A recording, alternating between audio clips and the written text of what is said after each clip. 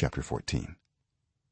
Samson went down to Timnah and saw there a young Philistine woman.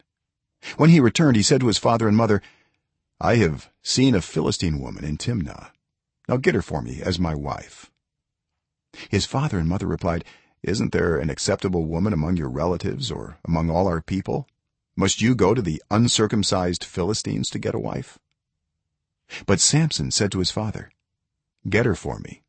She's the right one for me. His parents did not know that this was from the Lord, who was seeking an occasion to confront the Philistines, for at that time they were ruling over Israel. Samson went down to Timnah together with his father and mother.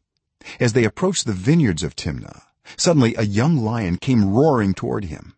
The Spirit of the Lord came powerfully upon him, so that he tore the lion apart with his bare hands, as he might have torn a young goat. But he told neither his father nor his mother what he had done.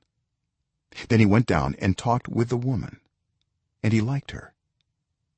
Some time later, when he went back to marry her, he turned aside to look at the lion's carcass, and in it he saw a swarm of bees and some honey.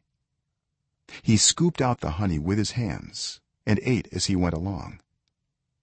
When he rejoined his parents, he gave them some, and they too ate it, but he did not tell them that he had taken the honey from the lion's carcass. Now his father went down to see the woman, and there Samson held a feast, as was customary for young men. When the people saw him, they chose 30 men to be his companions. Let me tell you a riddle, Samson said to them. If you can give me the answer within the 7 days of the feast, I will give you 30 linen garments and 30 sets of clothes.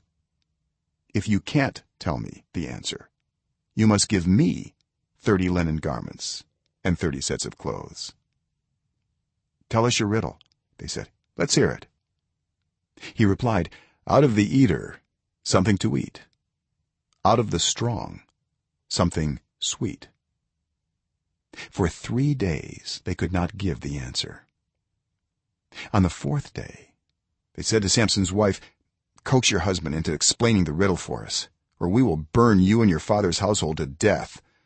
Did you invite us here to steal our property? Then Samson's wife threw herself on him, sobbing, You hate me. You don't really love me.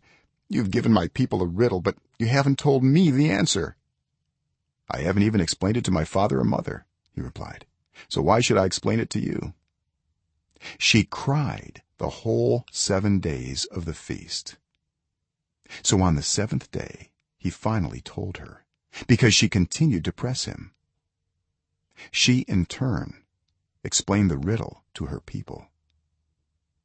Before sunset on the 7th day, the men of the town said to him, What is sweeter than honey? What is stronger than a lion? Samson said to them, If you had not plowed with my heifer, you would not have solved my riddle.